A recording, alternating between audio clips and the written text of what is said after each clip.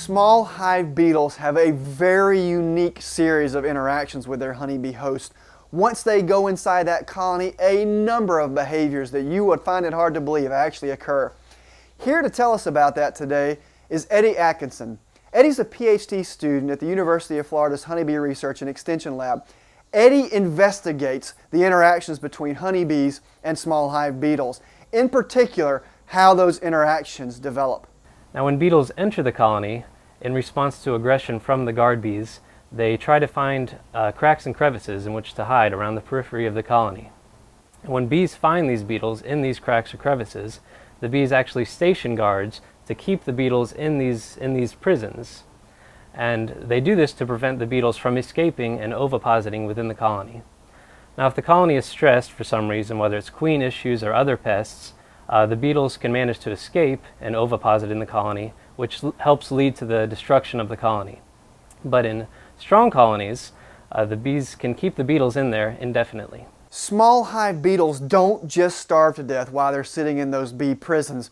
In fact, they've got a very interesting behavior where they're able to solicit food from their bee host. Take a look at this video. In this video, a small hive beetle has approached the edge of a prison, and the bee guard is standing there wanting to keep the beetle from escaping. This particular beetle has used its antenna to rub the mouth parts of the bee. Rather than the bee attacking it, it's been touched in the right spot and it begins offering food for the small hive beetle.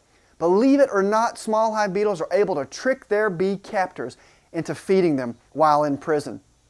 As we slow this picture down, you'll actually notice how the small hive beetle's antenna are very intricately massaging the mandibles of the bee.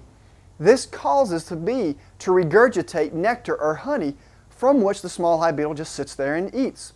After the small hive beetle is finished feeding, he or she will go right back down into prison, waiting for a chance to escape.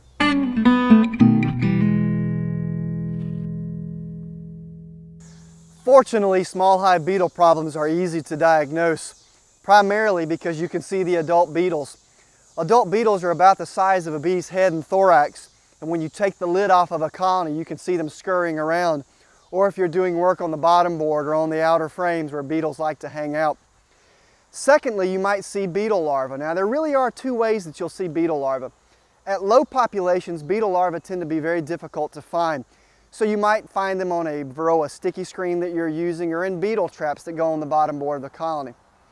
Usually, though, people notice small hive beetle larvae once they have frames that are decimated by the larvae and there's thousands of wiggling larvae going through the combs.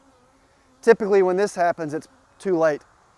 Also, you may notice beetle presence when bees begin aborting lots of brood. This is usually a sign that beetles are ovipositing in the brood and bees are removing that brood to get the beetle eggs and beetle larvae out. All of this problem usually causes honey to ferment, and the honey will bleed out of the combs and can even bleed out of the joints of colonies.